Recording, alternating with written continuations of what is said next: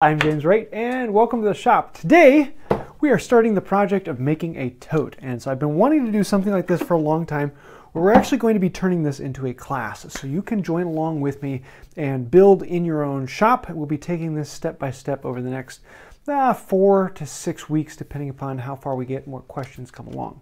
So the idea behind this is you can get the plans and follow along specifically. Put it up in your shop, and if you run into things as you're doing it with me, you can ask questions just like in a live classroom. We can do it there. Oh, sorry, did I forget to switch out the keyboard? It sounded super loud when I started typing. Stealth mode. Yes, so if you want plans for this, there is a link right down below in the description where you can see those. And we are going to be making this out of some really simple things. So I have a 1x4 that I was able to get from the big box store, and I have this in alder. I'm probably going to be making it in oak later on, but for tonight we're going to be working with alder. So you're going to need one 1x4 that's 4 foot long. You're going to need one 1x6 that's 4 foot long, and the actual dimensions of this are 5.5 by 3/4 of an inch, and this one they are 3.5 by 3/4 of an inch. And then you're also going to need one 3/4 inch dowel that's 3 foot long, and we're going to be bending it. I just don't have an unbent one right now. So tonight the goal is we're going to do a quick run through of what all we're going to be doing in this, and then we're going to start working on the sides and cutting out the 2 end caps. So what we'll be doing is today we'll be doing the sides and end cap. Next time we're probably going to start working on doing the dovetailing between the sides and end cap, because that's one of the things that really confuses a lot of people. It's on an angle. How do you do angled dovetails?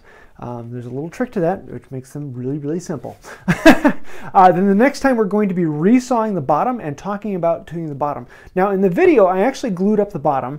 And I'm going to be talking about a couple different ways of not gluing it up. And the reason I did that is I wanted to show it for the test design. But there are ways you don't have to glue it up, or you can do a tongue and groove, and there's a couple different options for that. But we'll be covering that as well.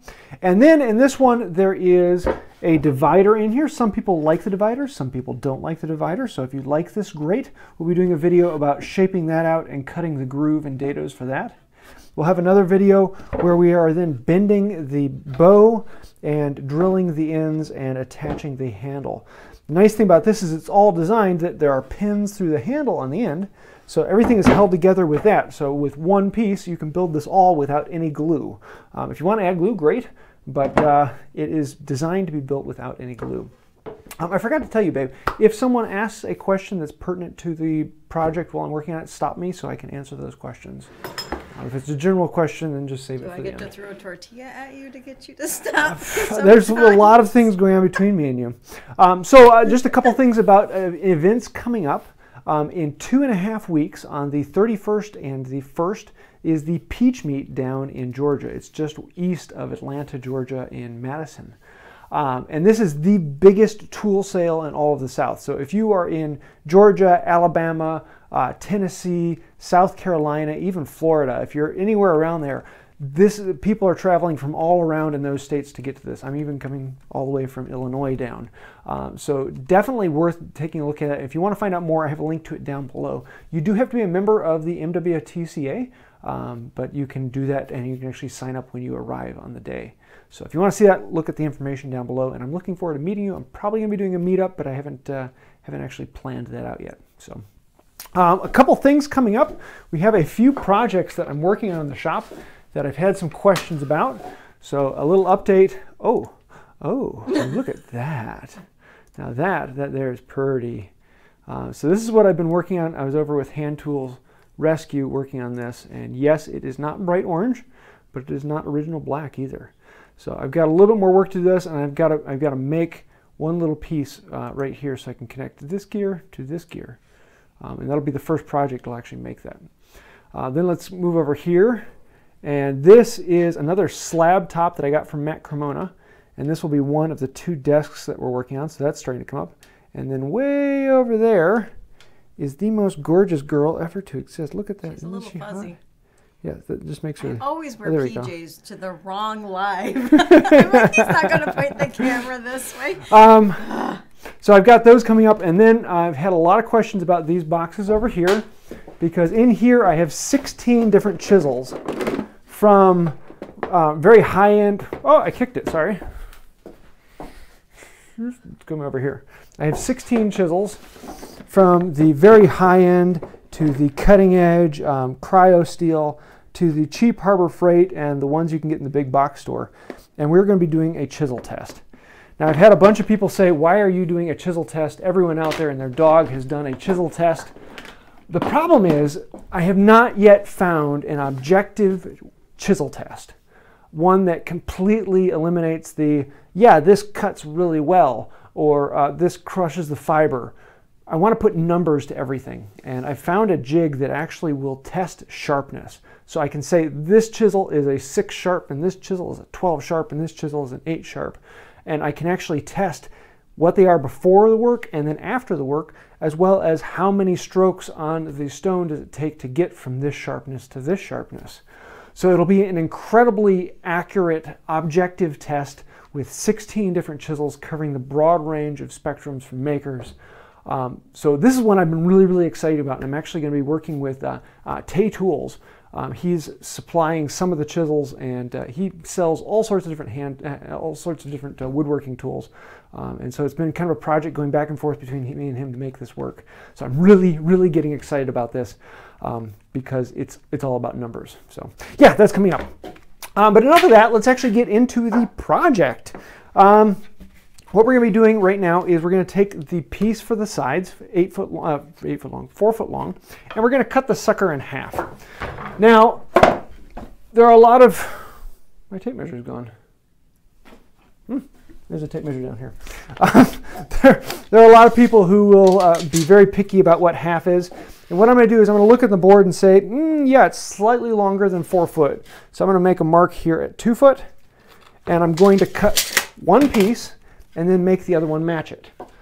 Ta-da! So let's actually zoom in on this so you can see what I'm doing. Now, the reason I'm thinking about switching away from alder is that it is like this bright white that just does not show up well on camera. So I'm thinking about changing it to oak. As to wood choices... Surprise! Yeah, surprise, surprise. As to wood choices, it really doesn't matter. Alder is easier to work with. It's not going to last quite as long. It dings up and dulls and dents, but oh well, it's a tool that's designed to be carried around. Oak is a good one, maple is a good one, cherry, walnut, if you want to get special. You could make out of different woods. You'll also notice as I went around this, I was referencing off of this edge, then I rolled it, and I was referencing off of this face, and I rolled it, and at this point I flipped the square over so I can keep referencing off of this edge. And then as I roll it again, I'm still referencing off of this face. So I'm always keeping the reference of the square on the same edge and the same face so I get the line wrapping all the way around. Now let's go to cut this up. I could pull out my bench hook, but I am one of these weird people who like to saw in the vise. For something like this, the bench hook would probably be a little bit faster. But okay, I have a question directly related. Okay, what's that? Poor man asks, I have a bunch of pallet wood lying around. How is that? Booyah! Pallet wood is one of the best types of trees out there. Yeah, one of the things I want to say about this project is I've made plans for this, but feel free to change it however you want. A lot of people want to make one of the two sides rather than making them both angled, make one of them straight. So when you carry it beside you have a flat edge on your leg. A lot of people don't like the divider. A lot of people want to move the divider around. I've tried to make this as flexible as possible. So you can make it longer, you can make it shorter. Excuse me. There's a lot of changes on this, and if you don't want to do any particular step on this, then no problem. Some people actually want to make the ends taller, in which case you just need to get something bigger than a 1x6, if you get a 1x8 or a 1x10. That way your sides can be taller and you don't have to bend the handle, it can just go straight across. But I like bending the handle, and that's one of the things I wanted to show. So, let us go into this. Okay, I've gotten a couple of questions. Cool, what's that? Let me set this up. So, Nicholas Espiritu asked, are you worried that oak would be too heavy? No. Oak really isn't that heavy. Surprisingly, it's... Did I measure from this end or that end? Making sure I get my board right. Measured that end. Oak is not that heavy, but it depends on personality. I know a lot of people are going to make this out of simple pine. That's really nice and light. Alder is also fairly light. So if that's something you're worried about, then yeah, think about that.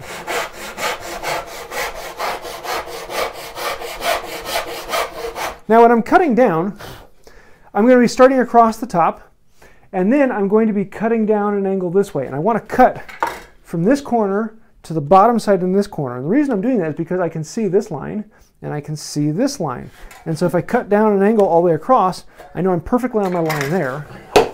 Then I can rotate the board over and I can do the process again, and I can make those lines match up. And all the way along this cut, I'm always just cutting on the section that I start on. So I'm going to start on the far side, and I'm going to slowly drop my heel until I come back across that line. Now I've developed the cut all the way across the board, and I'm going to drop the heel further, watching the line on my side, until they connect from one side to the other. And I've got a really nice clean edge all the way across there that is then perfectly square this way, perfectly square this way. Oof, I like that. No cleanup needed because I watched and stayed on the line all the way around. Now here's the thing. I measured this one to be 2 foot long, and my board was slightly longer than 4 foot. So I've got a little wisp off of here that these are different. Now I can draw a line and cut this again, or I could use these, a plane and plane it down to thickness. I'm probably going to cut it again. So what I'm going to do is I'm going to line up these two boards and make sure they're nice and smooth on the back end. Now one of the things I probably should have done was checked the factory cut to make sure this was nice and square. And if not, true it up. But in this case, I actually got lucky. It is nice and square. Well, I think that answered Brian Ross's question, because he asked how come you didn't check to see if the sides. Yeah. I should have checked it ahead of time. So what I'm going to do is I'm going to line up these, make sure they're nice and flush across there. And then I'm going to grab my knife and I'm going to put one little nick here. And then I can use that to do the exact same method. Draw it around here. Now if I really wanted to be funky, I could try and cut the board exactly in half, so I just have to do one cut. But why take yourself out of the enjoyment of cutting an extra cut? And I love it when that line going all the way around starts back on here. I had a lot of people ask me why I don't actually use a knife line, because I could come back in with a knife and create that little line across there. I just find it's one more step, and it doesn't help me that much. When I was first getting started, it was really nice because it would hold the saw in place and would keep it from moving around. But once you get used to it, it's just an extra step, and you don't really need it to hold the saw in place. Now, I'm not going to waste your time because it's just cutting that. I'm going to do that later off camera.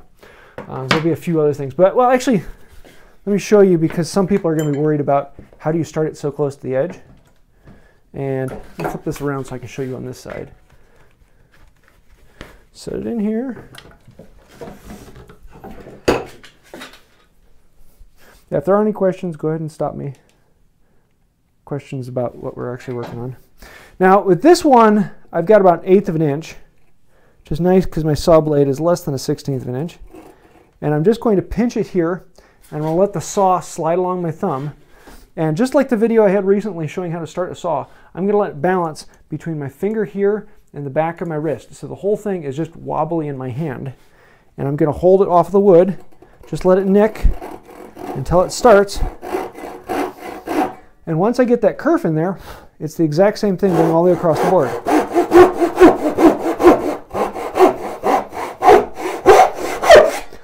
Just like that. So don't overthink it too much. The biggest thing is the control. Don't force the saw. Don't put your weight behind the saw. Let it be loose in your hand, and then let it guide with this hand. This hand can push it side to side, letting it go right on the line. And so I can let it slide on that, put a little bit of force just against my thumb to hold it, and lift it off the plate so that there's no weight on the saw. You're actually just cutting right above the saw. So you can slide it on your finger and just barely nick across. That's what you're looking for. I have a question. What's that? Brian Ross wants to know, what saw are you using for the cuts, James? This is a carcass saw, a Veritas carcass saw.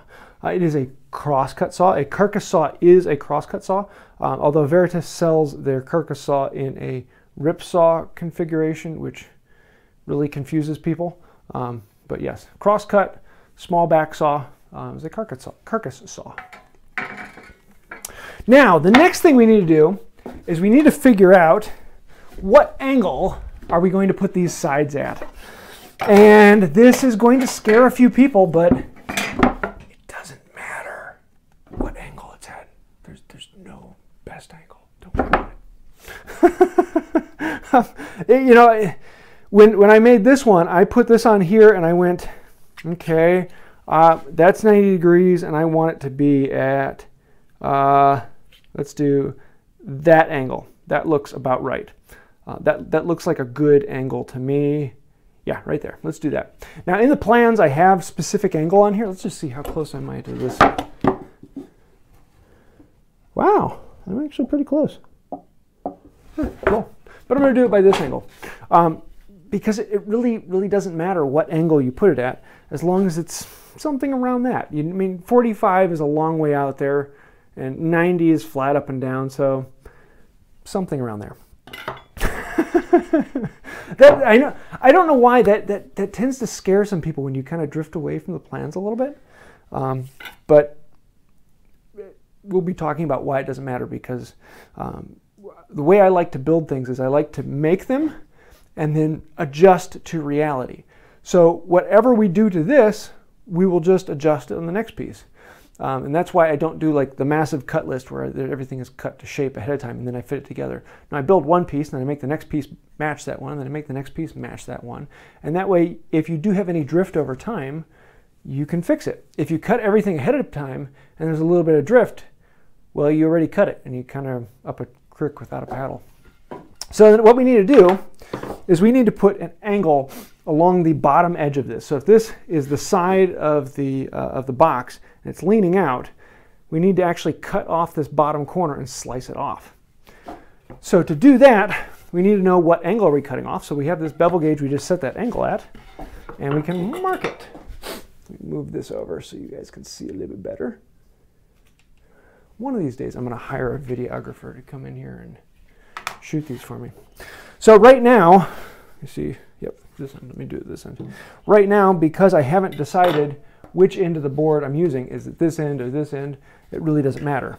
I'm just going to put this on here and I'm going to mark this angle. I'm going to put one, move over. I'm going to put one point right on the corner here and the other point back a little bit. It's hard to do this to hold it in place for the camera to see. Lock that down. Here, put it down here. There we go, lock that down, and then I'm going to mark it. Just like that. So that is the angle I have this particular one flaring at. Now the important thing here is the distance, because this side of the line is right on that corner, and this side of the line is down a little ways, and we want to find out what that is. So I'm going to grab a marking gauge, and I'm going to set this on here. And I'm going to put the pin right in that line, slide the fence down. Again, this is really hard to do with the camera right here. And then lock it down. You go just a little bit more. A little bit more. Right there. And now I have a line that is the same point here. And I need a little bit more actually. There we go. And now we can run this all the way across the board, transfer that mark to the other side. So what we want to do now is remove everything down to that line. Now I'm not making this angle mark here on the other end because it really doesn't matter. I'm going to put that here in the device. And what we want to do is plane this down at that angle. Now I could grab my regular bench plane and just hold it at that angle and slowly get down to that depth. Or I could grab my scrub plane, which is hiding on me. Oh, it's over here. Just a moment. I can grab my scrub plane, which just makes things go a little bit faster.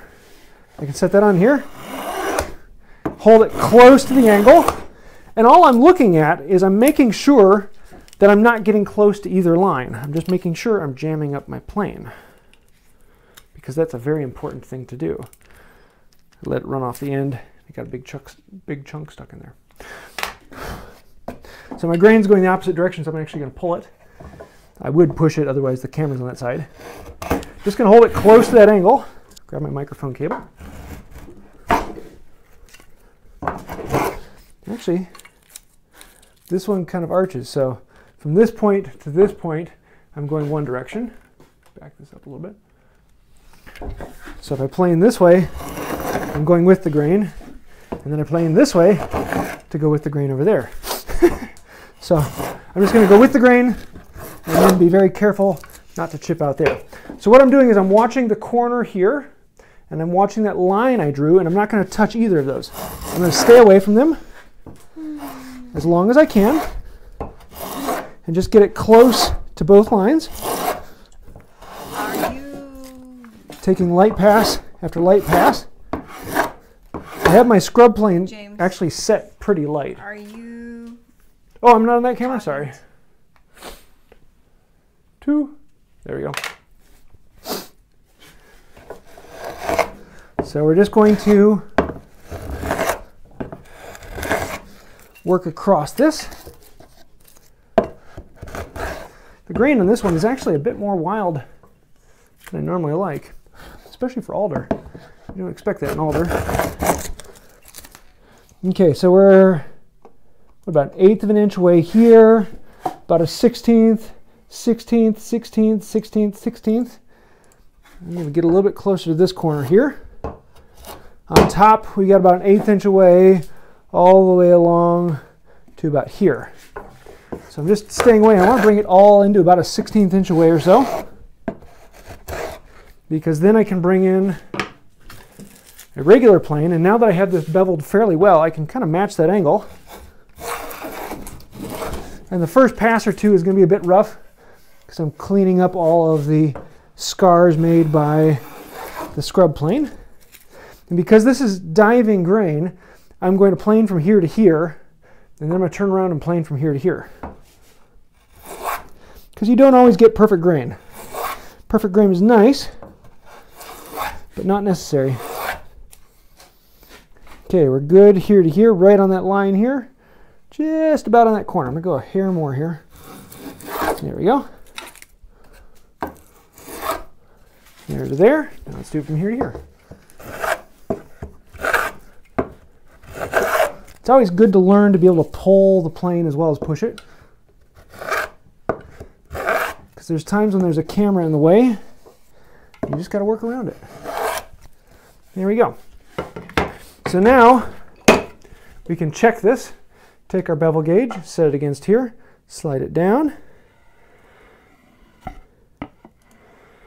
And that's what I'm looking like. All the way along. If you see any spot you need to do a little bit more work on, you can just stop and detail it. But that one looks pretty good. So there's our bevel angle on there. Pretty simple, pretty easy. I know for some reason a lot of people think that you have to cut that because there's a large meat there. We were taking off a little over 1/4 inch actually on this one. So you don't have to do that. A good scrub plane can get you close to where you want to go very, very quickly. So that is the sidewalls. And you're just going to do that again on the other one. But for right now, we want to work on these end caps. And these are where the fun comes out.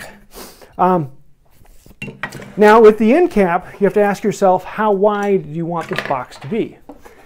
And what I have in the plans is about the maximum size, the width it can be, with using this one piece to create both the end caps and the bottom, and the divider as well. Because what we're going to end up doing is we're going to take half of this board, and we're going to turn that half into the bottom. We're going to resaw this down, take those two halves, put them together and make the bottom, cut off a piece of it to make the divider. So if we make the sides too long, then one side, two side, we're going to be eating into the space we need for a bottom. So you want to make sure your side is about right, which I have in the plans is what I have on here. They get you pretty close. Oh, shoot. I didn't pull out the plans. I should have done that. But the first thing we want to do is we want to grab this. Plan ahead. I did not plan ahead. Sorry. There is a dad joke just for you. So we have this bevel gauge that was set up, and we want to keep this together because we're going to use it a few other times. The first thing we want to do is mark off one end for where this is actually going to fit on this. So let's move back to this one. So on here, I'm going to slide this down here, and actually let me bring this over here. What we can do is set this in place, put the bevel on the bottom flush with the bottom here, and bring it up into here so the corner touches there. I'm going to mark right on the other side here. And then I'm going to mark right here. I just want to know where the end of this board is on here, if that makes sense. So we're lining up. This is the side we just planed, turning that flat to the bottom. So this corner just touches the outside of the board. And this will let us know the maximum edge. Bring this back over here to where this needs to be. Now I can bring this bevel gauge over here, and I can set the bevel gauge right on that mark and draw my line. And that way I know that this angle is not the same as that one, is it? Oh, yeah, it is. Okay, never mind. Just looks slightly different to me. I know this angle is the same angle as this because I use that to mark it. And now that I have this angle on here, we can then figure out how wide does our bottom need to be. And so in this case, I'm going to make it, how big did I make it on this one? I'm going to make it 8.5 inches wide. Was my original one. I think the plans I designed it with a little bit longer. So we're going to come out here to 8.5 inches. It really doesn't matter that much. I'm going to put this nick on here, then take the bevel gauge, flip it over, move this in a little closer for you. Ah, my microphone keeps catching. Move that back. Yeah, it is impossible to focus on Alder. So we've got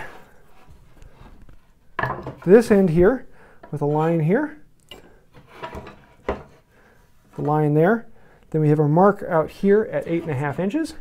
We can put this bevel gauge on here, slide it back, and we can draw this line here.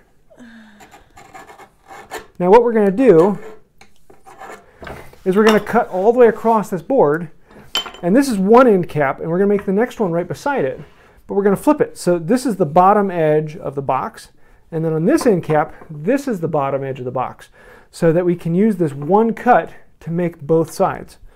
But my bevel gauge isn't long enough to reach all the way across, so I can flip it over, bring it over here, set this in, and then continue the line all the way across the board. So now we need to cut these. And this gets really, really confusing for some people because it's an angle. And oh no, what happens when we want to cut an angle? Well, an angle is only an angle if you turn. Excuse me, an angle is only an angle if the board turns. If you turn, now it's straight. So we're just going to cut a straight line just like we normally would. I could put this in a bench, bench hook. My brain is fried right now. But again, I like to use a vise. So I'm going to do this for like the next 10 minutes to open this up to 5.5 inches across. I really need to get a quick acting vise one of these days. Oh, did Alan super chat? Did I see? Because I had an awesome joke. She usually does. I think I opened it up too much now. I got excited. Yeah, overexcited. How about a question that's not related? Sure. I clamp this down. DarthDweeb wants to know, when are you bringing the tool sale to Saskatoon? Hand Tool Rescue was actually talking about sponsoring one or starting one there, so maybe I might have to get up there again.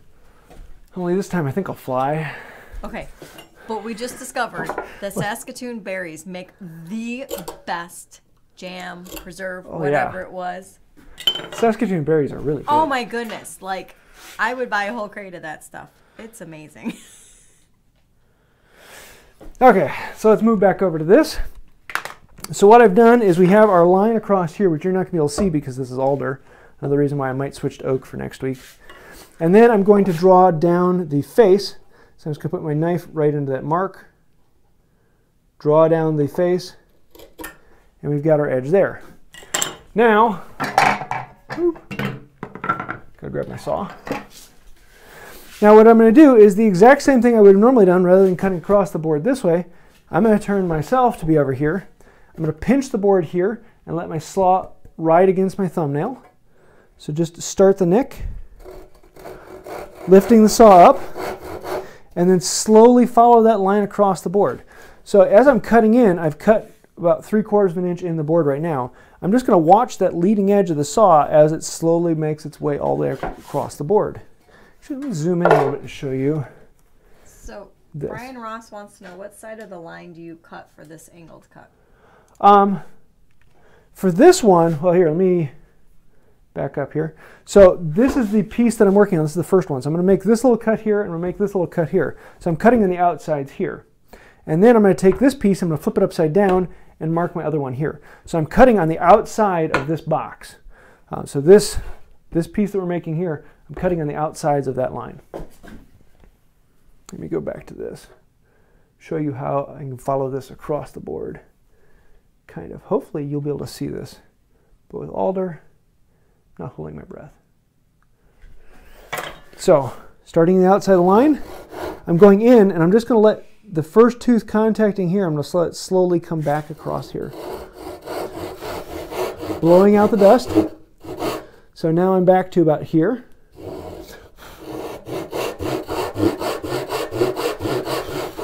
And now I'm nicking here. And there, now I'm developed all the way across with a nice straight cut. And so from this point, I'm looking at this line that I drew back over here to make sure that I'm vertical. I want to make sure my cut is up and down. And that's going to let me keep my saw turned side to side, eyeballing that line I drew. And again, I'm going to draw a line from the far side here to the underside here. So I'm only cutting on the line that I see. I'm not cutting against the line that I don't see.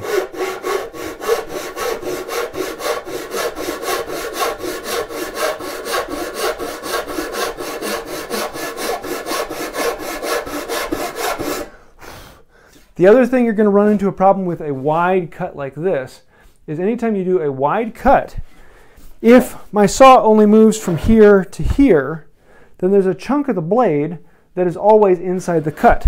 And that chunk of the blade never loses the sawdust that's filled up in here. You need to make sure that at one point of the cut, there's always some of the blade that's out. So I'm going to cut with my tip all the way back in here, and I'm going to cut all the way until my heel is back in here. So I make sure that this area that's out of the wood will then come back past here so that there's always a piece that comes out both on the front and back of the board. This way I make sure I'm completely discharging the sawdust on both sides. If I stop halfway and I have a chunk of the blade that never gets out of the wood, then it's just going to be loading up with sawdust, and that's going to be pushing the blade one way or the other because the sawdust is trying to get out of there. The only way it can get out is to come up through the crack, and that will push the saw plate to one side or the other as the dust comes up. Now with this one I could flip the board over and do exactly what I did before, but in this case I trust myself enough with a nice stable cut on there. I'm just going to cut all the way across.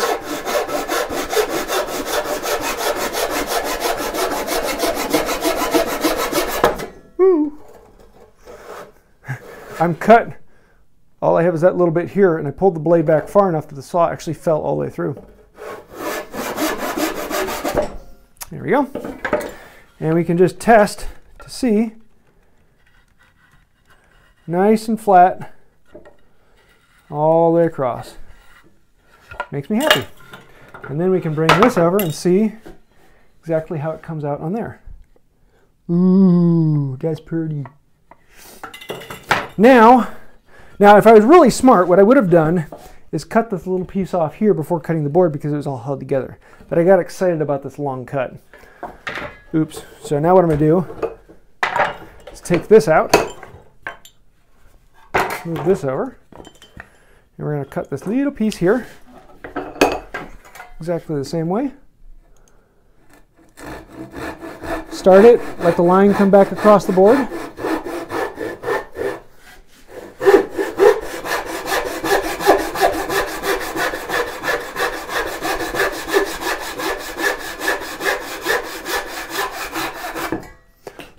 Just like that. Oop. Put that over there out of the way. Back over to 1. So now what we have is this weird shaped board. Now when I made the first one, I left these top corners odd because I didn't know exactly what I wanted the angle on this top to be. I ended up choosing to make those tops at 45 just to clean them out.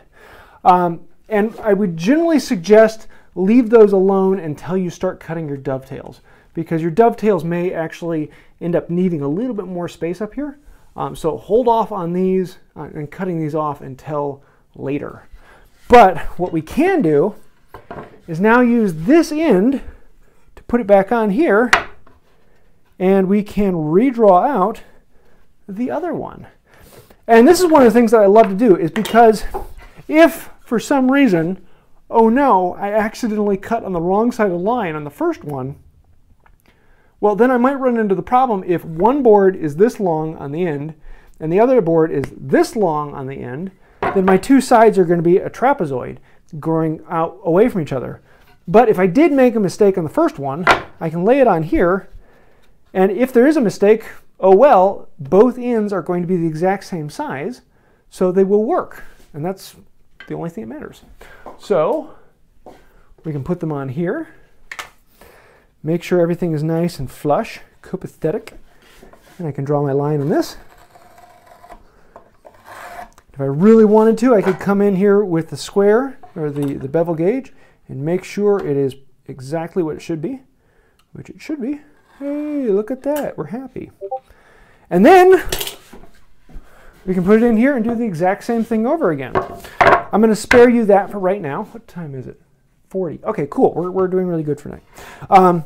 So I'm going to cut this later off the video, but it's basically the exact same thing we're doing here, except for one piece is going to have this square corner, and the other piece is going to have this sharp corner on both sides, which doesn't matter because we're going to be cutting those off later just to make them a little bit more well, nice looking. Let me make sure, because I didn't do that. Yeah, perfect. And so what you should end up with the only scraps you end up with this whole project are the four corners from this, 1, 2, 3, 4. And then we're going to cut this at a little bit less than 24 inches. So you'll have another pie piece right here from where you cut this off to right here. You'll have another little chunk here that is scrap. So from this whole project with the two boards, you're just going to have those 5 little pieces of scrap, which I kind of like being economical that way. Although not everyone likes that as much as I do.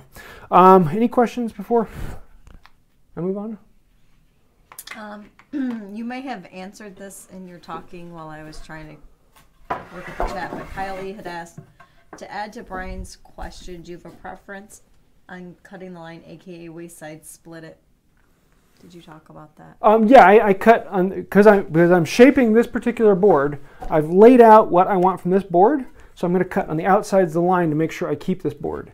That's the big thing about using a marking knife as opposed to using a pencil. When you actually cut the fibers with a marking knife, you're saying this is where the cut needs to be. Everything on one side of the cut you keep, everything on the other side of the cut you get rid of. The other nice thing with a marking knife is it severs all the fibers. Let me actually show you on this one. Is with the focus. There we go, look at that, that's happy. So here, this edge here, I cut with the marking knife first to lay out my line, and I cut right alongside that line. So I've got a really nice clean edge here because all the outside fibers were cut with the knife. On the other side of the board, I didn't cut it with a knife. This is just where the saw busted through, and we have all these fibers breaking off over here. So if I really wanted a perfectly clean cut all the way around the board, I would have used a marking knife all the way around all 4 sides and then cut right beside that marking line, and that way I'd have a really crisp edge all the way around the board. I don't care about that too much because we're going to be working on this, so this little bit of chip out is not a problem. But yes, that is one of the great wonders of a marking knife as opposed to a pencil, is it does some of the cutting for you, as well as it is a very, very accurate mark. Everything on this side of the line you keep, everything on this side of the line you get rid of. It's just, it's an infinitely accurate mark. Whereas with a pencil you have the outside of the line, the inside of the line, the outside, the other side of the line. It's a little bit vague. I mean, you can always get a finer pencil, but there's always a line that you're never quite sure which side you're going off of. So, cool. We had a super chat, was it? Yeah, it said pi. Pi? I don't know. 3.14? You gonna go farther? No. I used to have it memorized a long ways. Okay, where's your dad joke? You got a dad joke? No, I don't have one off the top of my head. You'll find one. Hang on. I'm hanging. So the next thing we want to do... You don't even let me. Sorry, go for it. Okay. I just adopted a dog from a blacksmith. As soon as we got home, he made a bolt for the door. Nice one. So the next thing I want to do is actually create the grooves for the bottom to fit into. I was originally thinking I wouldn't create the grooves for this until later. And this is one of these things, you can do that just about any time before you actually put the bottom into a slot. But in this case, it is going to make it a little bit easier so that you're not messing up having the dovetails, because you want to have the groove coming out here. On my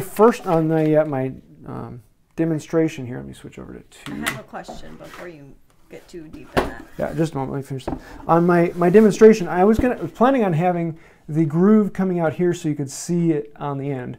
I always like leaving the groove open. You can fill it, and I'll be talking about that later. But in this case, I made the groove a little bit too low and actually ran into the tails here. And so there's a little missing piece here. So I'm thinking this time we're going to cut the groove first to make sure we put our tails away from that groove and we don't run into that problem. One of these things that I learned afterwards and be like, oh, I didn't really think that one all the way through. Okay, so for this, I'm going to be using... Can I ask my question? What's that? Well, Laura M. once said, I missed something. Why did you cut the one corner off? Why did I cut the one corner off? Oh, this corner wasn't cut off. That's the end of the board. Because I don't need any longer than that, because eventually we're going to be cutting this off at a 45-degree angle. So this corner will disappear. So we don't need to move it far to the board to make both ends this way. So this is the end of the board. So yeah. So the easiest way to cut a groove is with a grooving plane. And here I have my Stanley 45. It is set up with a 1/4-inch cutter. Now, if you don't have a Stanley 45 or a plow plane or something like that, you can make a grooving plane relatively easily. I made this when I first got started with hand tools. It took me like 3 or 4 hours. I made it out of a piece of firewood in the backyard. I actually have a video on that if you want to see. And then I think I have like 2 or 3 videos on making a grooving plane. They're a little older, but they go through it step by step if you want to see that. And so you can make your own grooving plane with an old chisel, with an open face like this. And all it is shaped like this. You have where the groove will be and the space coming in. So this is a 1/4-inch by 1/4-inch by 1/4-inch groove. It's a 1/4-inch wide, a 1/4-inch deep, a 1/4-inch away from the outside.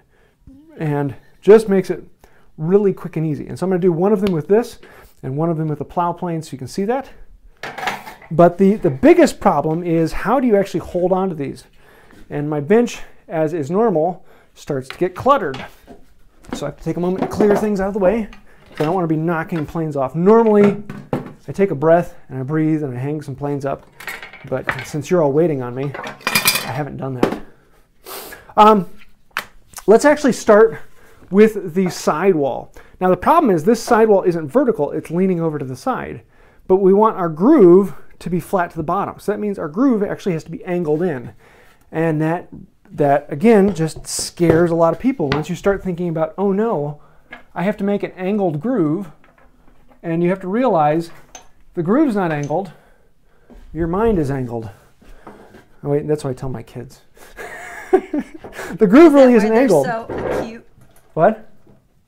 So that's why they're so acute. Yes, they're so cute. It's just a groove. It's the exact same groove you would make either way. I'm just going to be doing it with a plow plane. And so what I'm going to do is I'm going to put it here on the edge of my bench. Switch over to this one. Switch over to this one. Hey, there it goes. I'm going to put it over here on the edge of my bench and have the board overhang the side a little ways. I have 2 dogs here to pinch it between. My dogs are all about 1.5 inches away from the edge. I like that measurement, though sometimes I wish they were a little bit closer to the edge. And I'm going to pinch it in here. And so this whole thing, there we go. Yep. Why are you wiggling? Just wiggling that way. There you go. Now it's locked in place and this won't move around. Now the problem is we're thinking about running the grooving plane this way, but we need to actually move it this way. Can you see if you can focus it just a little bit more? Is that better? Yeah, a little bit. Here, I'm actually going to move the... Hey, let's see if I can move it around here. My cord is short. Hi. Okay, let's see if we can get it this way without unplugging things.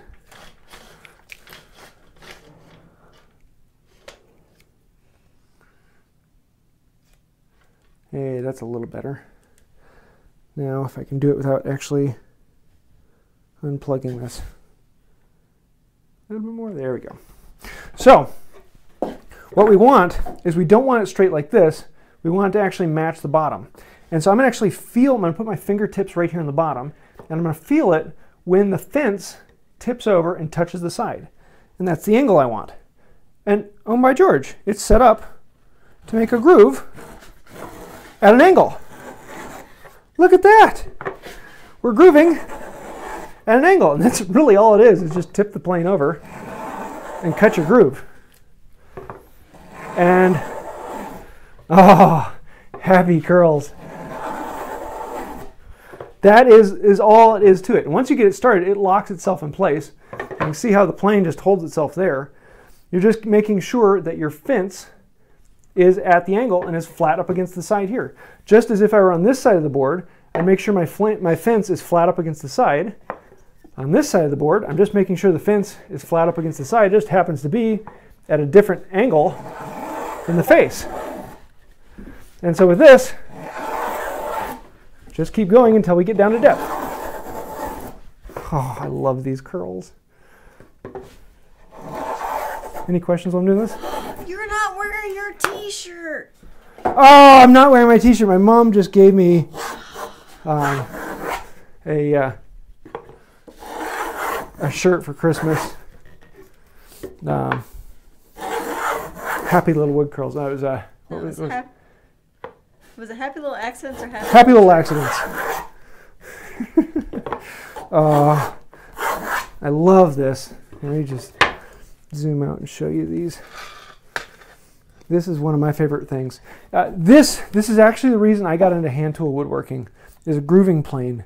It is just so easy and simple. I watched Worth the Effort. He made one in his shop with all hand tools, and I was like, oh wow, if he can do that, I can do that. And with that began Wood by Wright. Now, one of the problems I'm going to have with this one is this is set up for a 1/4 inch by 1/4 inch by 1/4 inch groove, which is great if I'm going here. And right now I'm actually at depth. But the problem is my groove is a 1/4 inch from this outside corner to the inside here. And that means I only have, what, a little more than a 1/16 inch on the top edge. So if I were actually making a grooving plane for this, I would make this gullet a bit deeper. I'd probably make it, what, an 1/8 inch deeper, maybe a little bit more than that deeper. The nice thing about this gullet is right now it's set up so if I'm doing something that's straight, I get a groove that I know is a 1/4 inch deep. But if I'm making a groove for this one, I'm going to want to make it a little bit deeper on here. On this one, with the Stanley 45, I can actually adjust the fence. Oops, nice. Oop, there it is. I can adjust. Ah! Phillips. I hate Phillips. So we can loosen this up. And then I can adjust the fence to set my depth stop to whatever I want. In this case, I'm going to make it a bit deeper than I need. Lock this in place. And there is no specific amazing depth that this groove needs to be. It just needs to be that deep. Also, in this one, I didn't set the fence because I wasn't sure. I want to make this one match whatever I did with that one. So in this case, I'm just going to put it into that slot. And I'm going to slide my fence up. Once I loosen it, slide my fence up. Oh, shoot, this is the 45 that's tight. Takes a bit more work to move. I have one 45 that's really nice and one that's tight. Sorry, I'm full of it. Oh, she's on a move tonight. So I can actually set this up to match, tighten down the fence. And a lot of times, that's actually the way I'm going to do it, is I set up the cutter and the skis, and I want the cutter to be sticking out just a shaving thickness higher than the two skis. I want those two skis to be perfectly parallel. With the 45, it's nice because they're always parallel. And so if I were doing it flat on an edge, I would actually mark out where I want my groove to be. I want my groove to be from here to here. And then I'd set the ski right onto those marks and then adjust the fence up to match it. But in this case, because I already have a groove running here, do this one. Now I can keep going deeper this way. But my vise is in the way. And again, with this one, all I'm doing is holding this fence up against that angle, letting it slide along that face that we made earlier. This one's cutting a little bit deeper. But with this one,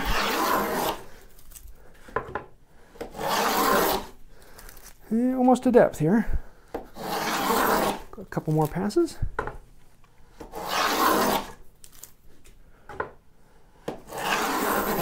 There. Now, we've got ourselves a groove there. And this is like Wood by Wright's new groove. I like it. Yeah, and that's that. It's really, don't overthink it. You're just making a groove that is parallel with this face that we planed off earlier. It just happens to be at a different angle from this face here. Now the next question then comes with this board. We want to do a 1/4 inch groove all the way across here. And how do I make sure that this groove matches up and is the same distance in from this one? Because this one is an angle. Isn't that going to be different? No, because you are measuring off of this face for how far in your groove is. When you measure off of this face for how far in your groove is, it's the exact same thing right here. Because this face is the same as this face on here. So when we put the fence, on here and we register the fence off the bottom, we're doing the exact same thing we just did on this board. So with all the settings still set up on this, we can then go into cutting our groove on this board. The only problem is this one is at a weird angle, so it makes it a little bit more difficult to clamp. So there's a couple different options for that. And one of my favorites is just to do it on the horizontal because I like the look on people's faces when they see me planing like that. Let me show you what I'm talking about that. What time are we at? 54? Okay, this will be the last thing we have today. So if there's any particular questions right now, my camera's falling. So I have one question. Brian Franklin asks, is there any reason you couldn't use a 5/16 cutter, he has that, or a 7/16? Well, the problem is the thickness of your board. And what we're going to do is we're going to take a 3/4 inch board and we're going to resaw it down to make the bottom.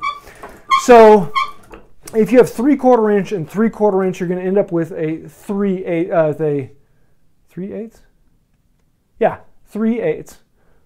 wall. So what you could end up doing is making, 3/8 minus your saw kerf, which is around a 1/16 of an inch, and then you start getting into English math, which is dumb. And so you're going to end up being slightly thinner than 3/16 walls. And so what I do is I cut it at 1/4 inch, so that gives me a 1/16 inch of leeway that I can play back and forth with, and I can plane it off. If you make it slightly thinner, that's not a problem. You can wiggle that out. If it's slightly wider, that's not a problem. You can wiggle that out. As long as it's not bigger than 3/16, you should be okay. And if it is a problem, you can hold off on cutting the grooves until you have your bottom done, and then you'll know exactly how much you have to play with. So to clamp this thing, because there are these weird angles, rather than laying it flat, I take it and I lift it up. And this means, oh no, my plane can't go like this. My plane now has to go like this. Oh, well, let's see how that goes. So I'm going to set it on here, line up my fence, and oh, lo and behold, it works.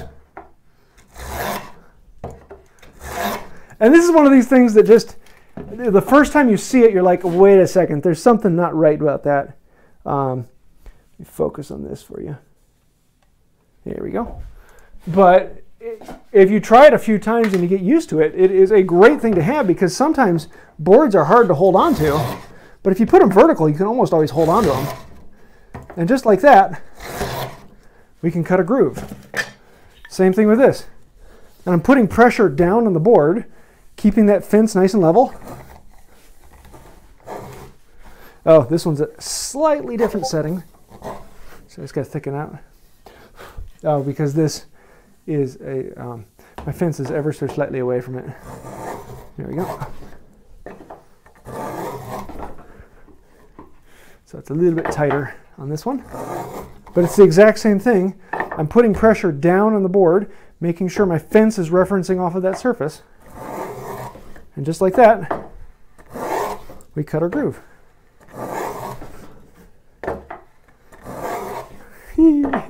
I don't know why. Groove cutting is one of those things I could go through boards all day long, because these curls are just incredibly fun. Yeah. So that is what we have for the first step. We have our sidewalls. We have our end caps roughly cut. We have our grooves all the way around. And next time we're going to be getting together, we're going to be talking about dovetails. How do we actually dovetail at an angle? Ooh, again, another scary thing. But if you get the idea so far of it's really not an angle, it just happens to be parallel to a different surface. With dovetails, it's the exact same thing. It's not an angle, it just happens to be parallel to a slightly different surface. So stay tuned for next week, and we'll be doing angled dovetails-ish. So any questions before we wrap this up? So Dr. Kanijima asked, how would you do an angled stop groove? Okay, that's the next thing people are going to ask. What if I don't want this to go all the way through the end? And the thing is, you chisel it.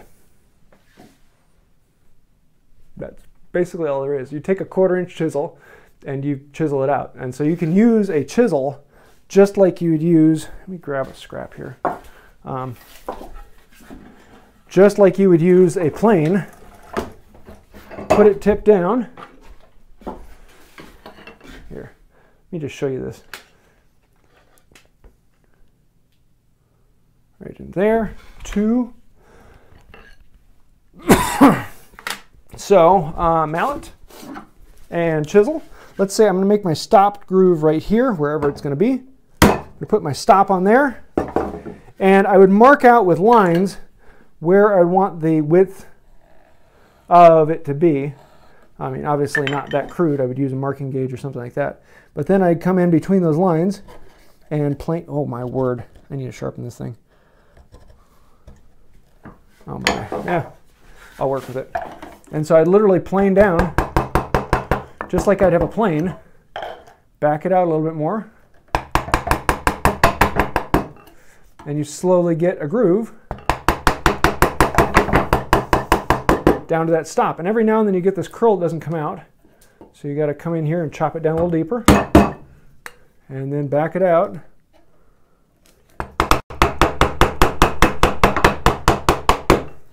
And just keep going like that all the way back along the board. It's slow, it's long, and it's tedious, but you can actually do a stopped groove just by chiseling it out. If your board is long enough, what you can do is you can chisel out a section for the front end of the ski to fall into, and then a section at the back for the back end of the ski to fall into, and then you can plane everything in between those two marks, if it's long enough for that. But that's one of the reasons why I leave that hole in the end, rather than doing a stopped groove. I will focus on this. I'll leave that hole in the end, and what we can do is we can actually plug it, and because it's end grain, it just disappears. We'll be talking about that later. But personally, I like to leave the hole because I actually kind of like the look of it. But I'm weird. No comment from my wife? What else we got? Well, there were a couple other questions that weren't necessarily related, so it's up to you. It's 9:02 if you want. Yeah, let's save those for next time because we're working on this.